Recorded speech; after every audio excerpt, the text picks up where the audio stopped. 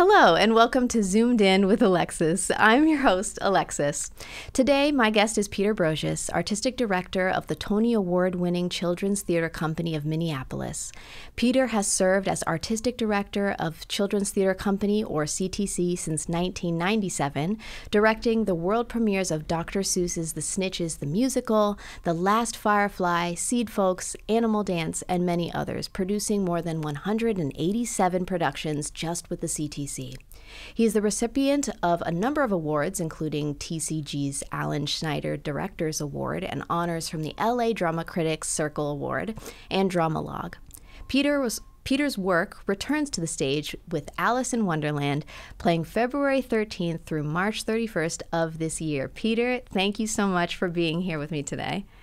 It's a pleasure, Alexis. Thank you so much for having me. Yeah. So I'm interested to get into the work that you've been doing for almost 30 years now with the Children's Theater, but I'm curious to hear if you yourself were a child of the theater.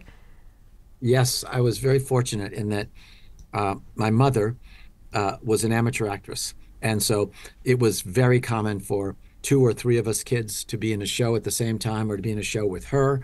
And so we'd slam down some dinner, rush off to rehearsal, maybe one rehearsal, maybe several rehearsals. And it was from her that I sort of fell in love with the theater and fell in love with the idea of this community of people coming together to make something beautiful, you know? Awesome, awesome. So I'm actually a fellow Hampshire alum as well. Yay! So I'm also very curious to hear how you heard about Hampshire College. Okay, I mean, the long and short of it was, let me think. I'd been going to Berkeley and I had planned to be a lawyer, and that had stopped making sense. So I sort of dropped out and moved to Europe for a year and worked on kibbutzim and farms in Denmark and tried to get work on fishing boats in Norway and did all that. And while there, I said, well, I should probably get a bit of an education. And so I came back to the East Coast, and I think a person I met in Greece had mentioned Hampshire. And so I came back to the East Coast, and things were a little different then. So I hitchhiked all over the East Coast and looked at about 5 different colleges, Hampshire being one of them. And I think I kind of fell in love with it because it felt like it was going to be the most challenging of all the schools that I saw. I said, this may be the hardest. And so I decided to apply and got in and had a really important 2.5 years. You know, I didn't do 4 because I did a little bit at Berkeley before then. So it was a remarkable experience in so many ways. Wow. You know, Wow. So, because oh, sorry. Can I ask what was your graduating year? 75. So what was like the landscape at Hampshire at that time? Well, what was amazing is there were people who had accepted to go there when there was not a building built. Okay. So they said, yeah, I'd like to come there because, you know, it started in 70. And so, you know, they'd come aboard. I got there in the winter of 72, you know. And so you look at these people, you go like, some brave folks, you know. You accepted this promise that they would build a building or two and there would be a program and there'd be some faculty and all that. And so there were some great people. What was great about it was the promise of real interdisciplinary, real collaborative work, real meetings with your professors, real befriending your professors. All that was true. You know, it was just terrific. And, you know, back then, like I was doing a lot of dance, and the dance studio was on the 4th floor of the library. And the library, the dance studio had no walls. It had a curtain around it. And on the outside of the curtain were all the sculpture and painting studios. So, you know, you'd be working on a piece till 11 o'clock at night, and then you go sit and watch one of your classmates, one of your friends, making a sculpture, making a painting, and then you'd incorporate that into your piece. And so there were things about that were just lovely. Wow. And an important thing that Hampshire had that was so brilliant was they received some money from the Rockefeller Brothers Fund, and you could apply for it as a student, and there was a little pot of money. And so I was able to get several of those pots. And one, I thought maybe I'd be a movement therapist. So I went to a conference, I believe, in Indianapolis, and, you know, spent a weekend immersing myself in that world. And then when I was going to do my Div 3, I decided I wanted to teach a course instead of writing a paper. So I and then being, a little bit of an overachiever, I decided not only to teach a course, but have a lecture series and a film series and a course that I taught. Wow. And so I got money from Hampshire and the Rockefeller Brothers Fund to go research. It was on political theater, and then a lecture series involving a whole bunch of people from New York and scholars and activists and artists to come up and give talks and show their films, and then lectures and films and all that. And I got to spend a summer in New York, immersing myself at the Lincoln Center Library for the Performing Arts, researching the history of political theater, both in the United States and in Europe and all over the world, and came back and used all that to teach my class. So it was, it taught you to like seize opportunities and make your own work, which was not a bad thing if you plan to have a career in the arts. Yeah, yeah. And so I guess if there, you gave a lot speaking to this, but I guess was there anything else about your experience at Hampshire that you feel like you draw from in your work now, or that stuck with you? Um,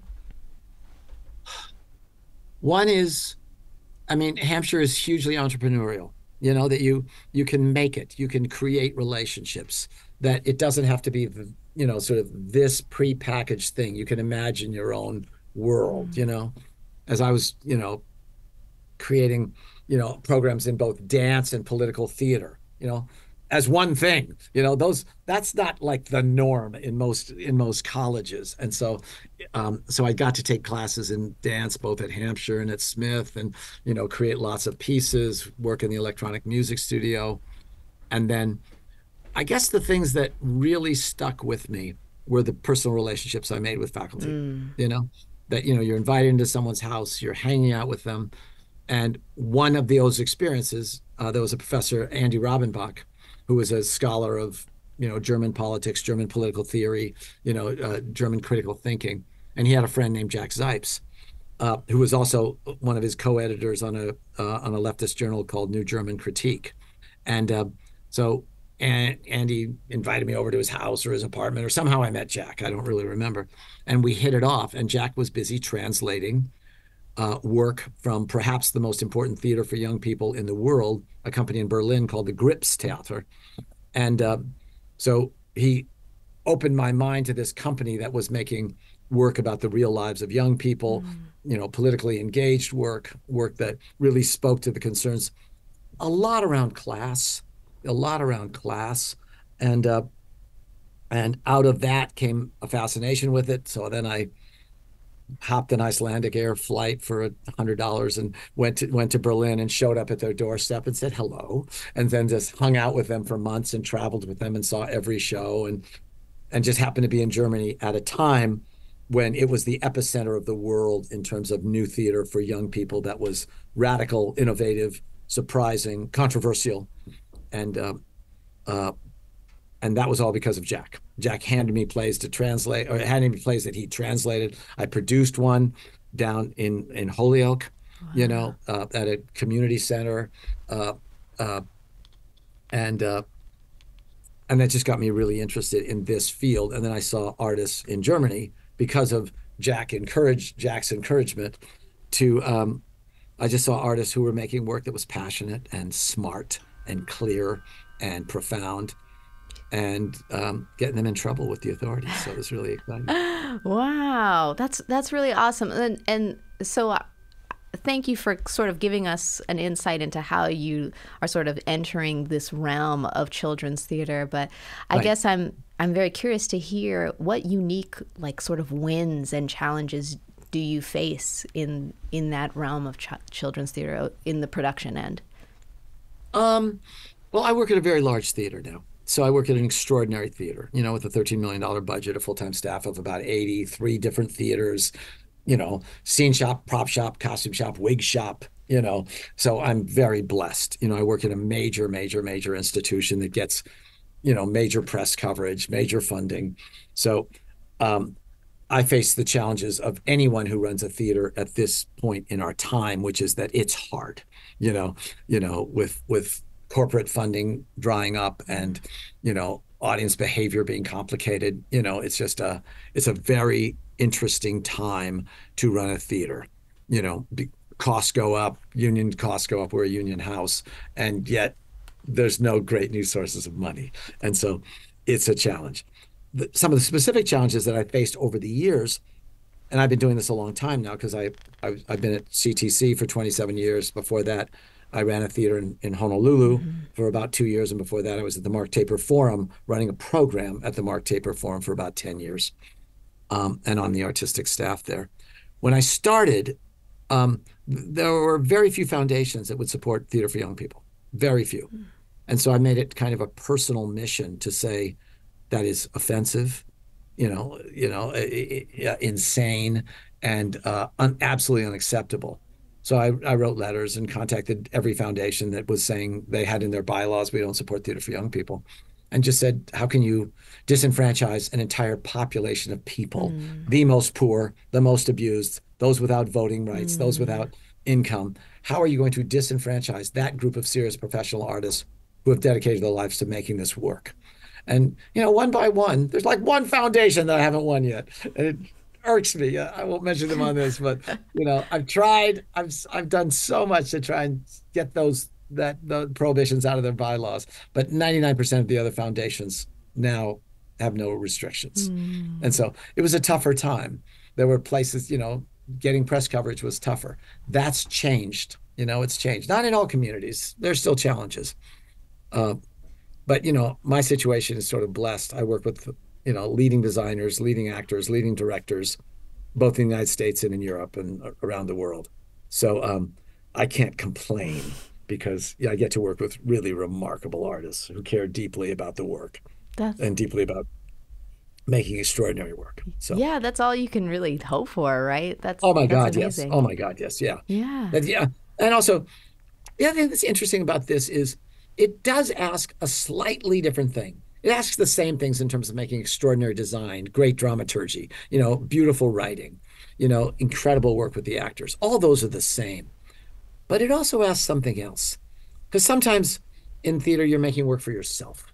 You're making work that just matters really deeply personally to you and maybe two of your friends, and with this, it also asks you to have a generosity of spirit, because not only do you have to make work that's going to make you proud, but you have to make work that's going to truly engage and truly speak to an audience that is different than you, that is younger than you, that is no less smart than you, but you have to respect them. You have to come at it with great respect. You have to come at it in a way with love, because you want to bring them along. You want to give them a transformational experience. You want to give them something that is going to impact their lives forever, because if you do it well, you will make them love this art form, which is a great art form, the theater. If you do it poorly and shoddily and with condescension or laziness, you will turn them off to this work for the rest of their lives because they'll be bored. They have so many other options. Lordy, lordy, Lord. They've got a universe in their iPhone, Yeah. They've got more TikTok videos than you can watch until you die, Yeah. And then at home, 47,000 streaming channels. So Right. you've got to make something that's alive and vital with high stakes and clarity and a purpose. Yeah, that's awesome. So you've produced, children's theater pieces ranging from, the well-known A Year with Frog and Toad to lesser-known titles. What do you look for in a piece then, especially when you're hoping to, reach these folks when you're deciding on what to produce? So there's actually two questions being asked there, maybe. One is, how do you plan a season of work? And the other is, what's the work you commission to develop from scratch? And is that a fair estimation? Sure. Yeah, and so let's start with the work we commission, all right? With the work we commission, we almost always start with the artist. It's a love affair, I see your work, I read your work, I love it. I want you to make something for this audience. Previous experience with this audience is not required. I'd say 95% of the people we commission have never made work for a multi-generational audience. They're just good theater makers. And what's that mean? It means someone who has an original voice, who, makes smart, bold, deep, complicated, rich, highly theatrical work. And that process is everything from, hi, what interests you? Tell me about yourself. We try and find, and it may be that they have wonderful ideas. It may be they have no ideas. They may say, Are there things you'd like me to think about? Are there books? Are there films? Are there songs? Are there poems? Are there issues? And so I may make lists knowing something about their work of here are 5 books. Here's some things happening in our community we might want to make something about, you know, and we talk. And in my case, I I I don't just hand out a commission like a candy. I want to commission something I'm going to produce because I don't do this to fill a box in a grant application. I commissioned X number of people. That I don't care about that. What I care about is getting work that's going to go on our stage that's going to change lives. So in that case, what that means is I have to fall in love with your idea, and you may have one idea and I don't fall in love with it, and that may end our relationship. Or we may have a long conversation that may take months as we try and find something that you're truly passionate about, I'm passionate about, and that I want the theater to do because it's going to take time, it's going to take effort, it's going to take soul and heart and brain and money. And so we're going to invest a lot, and it may take years, you know, multiple readings, multiple workshops, many conversations about the dramaturgy. And so I don't want to do that. Life is short. I don't want to do that unless it's something I love and I believe will make a difference. Okay. Yeah. So that's the commissioning side. And then we move heaven and earth. We find partners, we find money. You say, you know, you want to take a trip to so-and-so to do research. We try and find the money. You say you just need to sit in a rehearsal room away from your family or your job or whatever it is and just write. So we'll provide you with snacks and coffee and close the doors or open them and take you out to dinner and do that. Or you say, I need to hear it with the actors. So we'll do that. Or I need a workshop. I need a choreographer. I need a great dramaturg. So we try within the limits of our possibility to find everything that you need so that you can make the best work you want to do. And then we produce it. And we produce it fully with, you know, ideally with teams that you're excited about, that you love, and with some remarkable actors and great designers and a great, I mean, the team here is amazing in terms of our shops and, you know, and our marketing and all that. So there's that. With a season, it's a little tricky. There's a whole set of things that we take into consideration. We are committed to 50% of our actors being BIPOC. We're committed to 50% of our work being from BIPOC perspectives. We have an acting company. So how do we give them work? You know, that keeps them alive. We're one of the few theaters in the United States that has a full-time acting company. We have apprentices, acting apprentices, who we audition from across the country, 2 a year, who we give, you know, a salary and healthcare, and then real roles. Do we have real opportunities for them? Are we making work for a multitude of ages? Is there a multitude of aesthetics? Because the theater is a big tent. And can we make rent? You know, will the mix of things that we're looking at sell enough that it will keep the building open? And are we creating work that responds to this moment and that provides opportunities for conversation, that stirs it up, that helps us think, that raises real questions, that gives the community a place to come together? Because as much as social media does that in one way, there's something sort of safe and distant about posting on social media that's completely different than being in a room and having conversation, and having that conversation in a multi-generational space. So that 9-year-old is saying something profound to that 35-year-old, to that 72-year-old, and you're all in conversation together about X or Y. And so that panoply of concerns that deal with, and are we bringing new work to the stage that comes out of work that we've commissioned, and we also look around the world at work that we can present. You know, we brought in circuses from Ethiopia. You know, I'm in conversation with a circus right now from South Africa. You know, it's like, how do you bring in work that speaks to other cultures, other communities, you know, and opens doors? Because if we know anything, I mean, you know, it's that the world is getting smaller. We need to know how to talk to people who are different than we are, you know, and we need how to find ways to come together and learn from each other, because otherwise this planet is in deep trouble. Yeah. You know? Yeah. So, I mean, I think that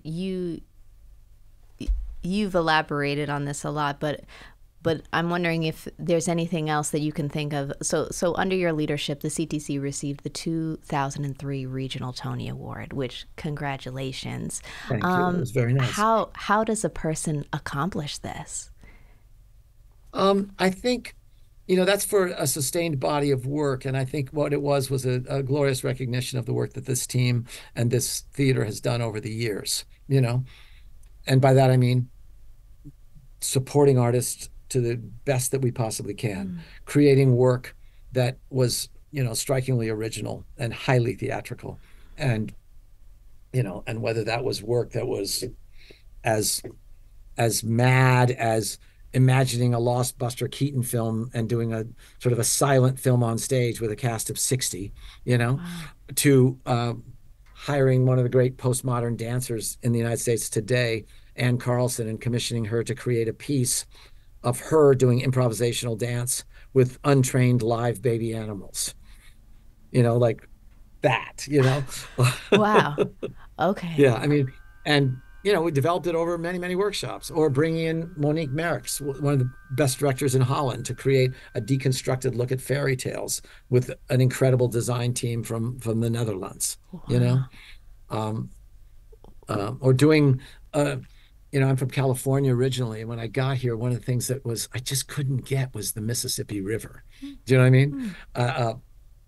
And so I decided I have to investigate it and make a piece about it, because I look at it, when you go to the Pacific Ocean, there's a power, and like that water started in Russia or China or Japan or Korea or Okinawa.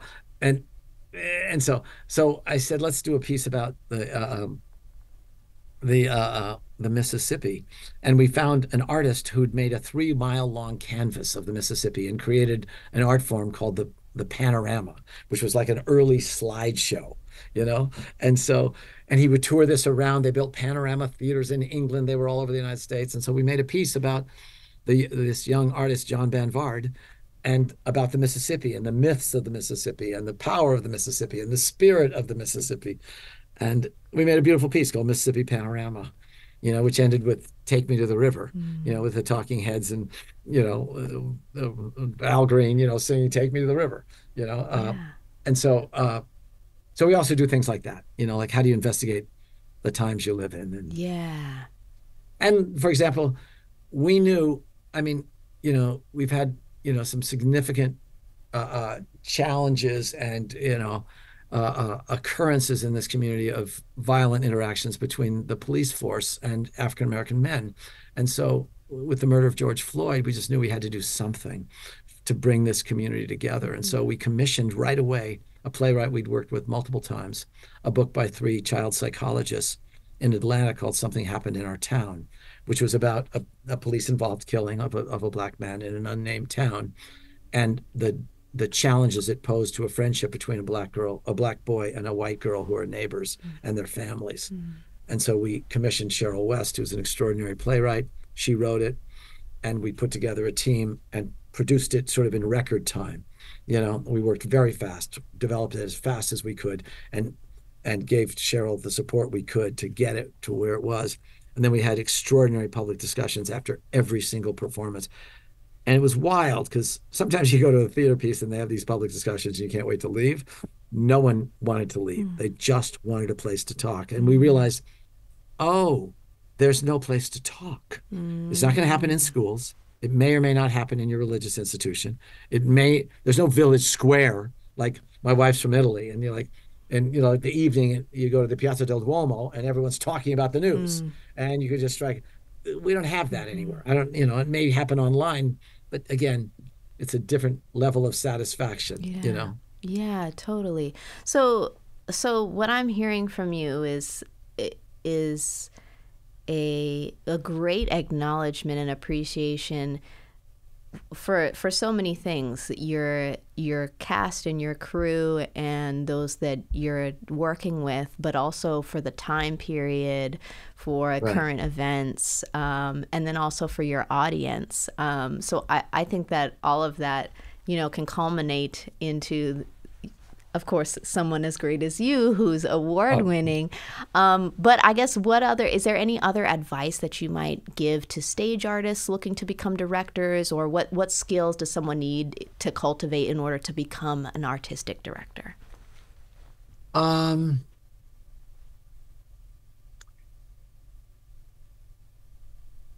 I guess I would say make the work you want to make.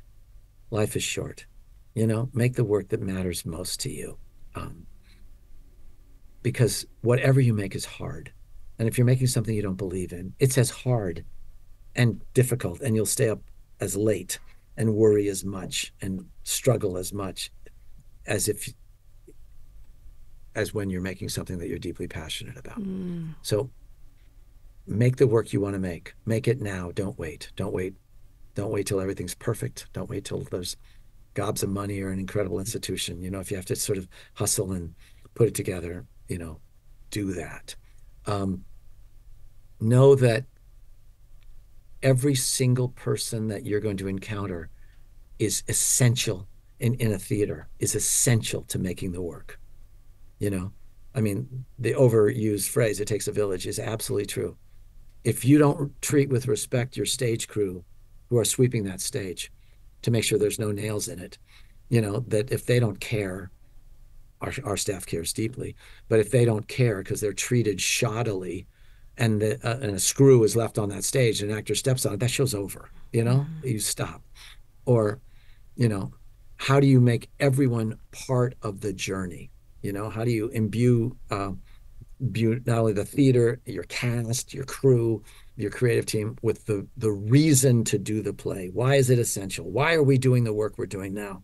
And make sure that, that you live your mission, what drives you, because it's not easy. You never have enough money. You never have enough time. Even when you're a big organization like ourselves, there's never enough money. There's never enough time.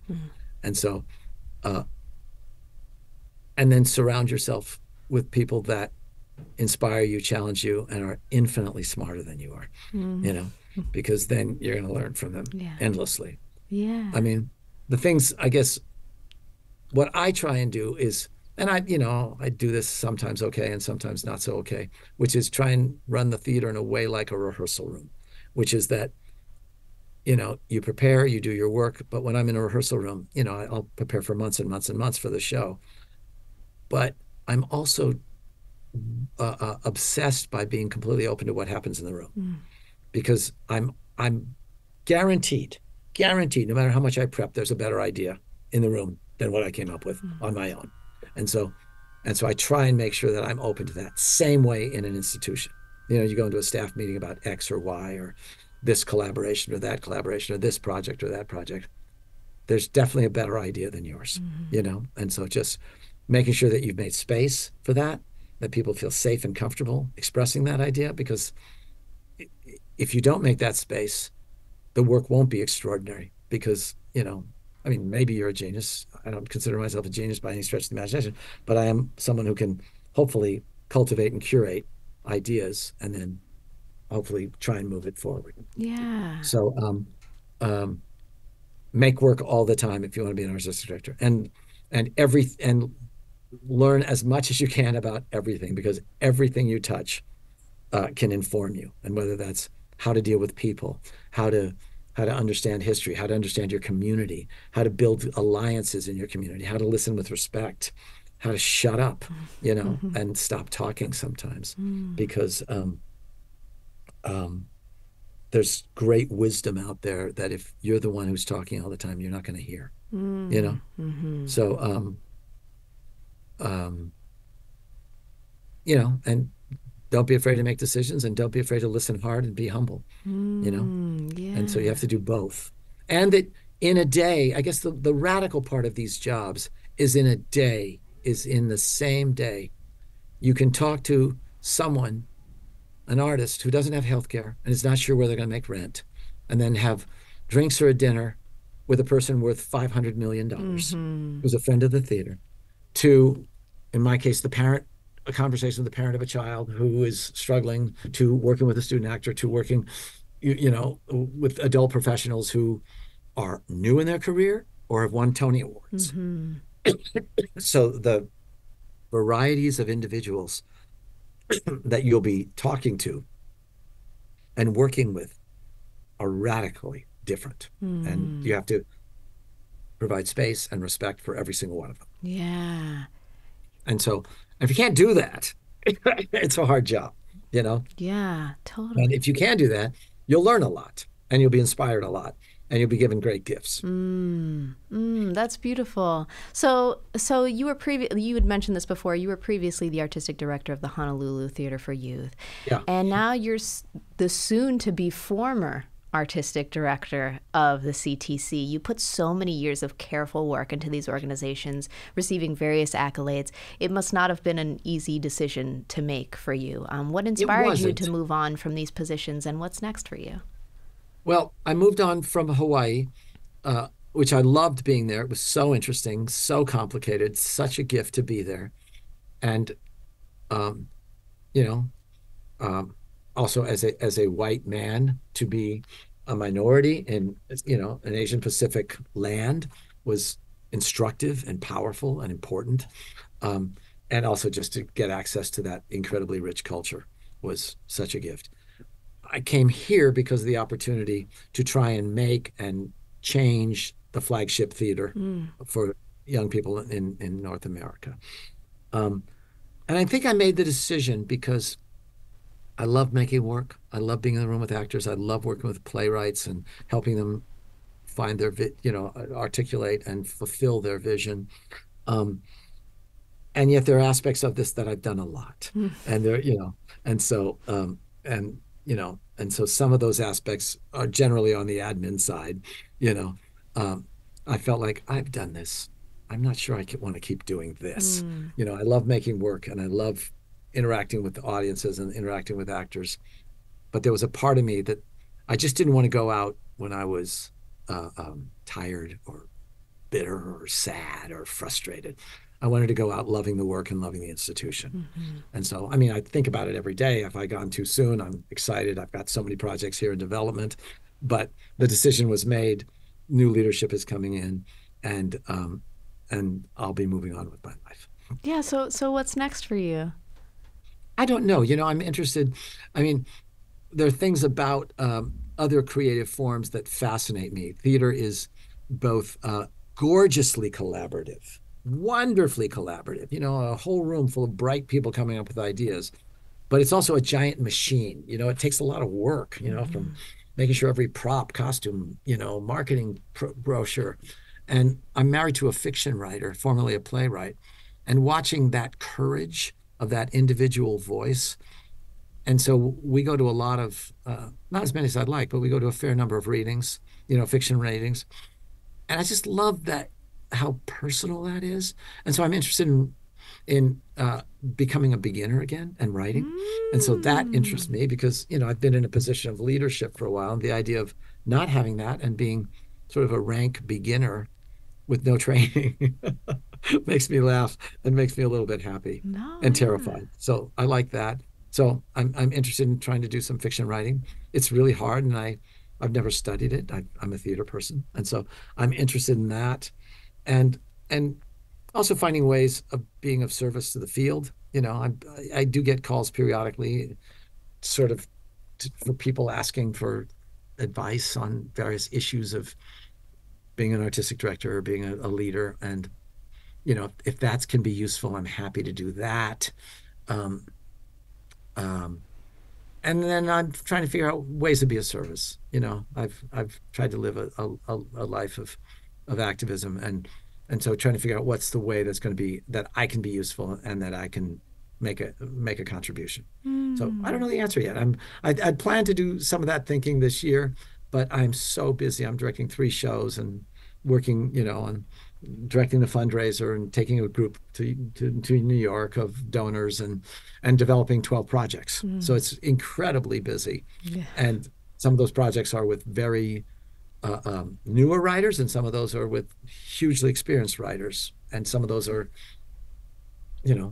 with commercial producers, very large projects, and some of those are very intimate projects. And so they're all really, really, really different. Right. Okay. So it's a gift of of busyness and a challenge of this time that I will hit June 30th, and I'm sure there'll be a huge surprises as I navigate the next chapter.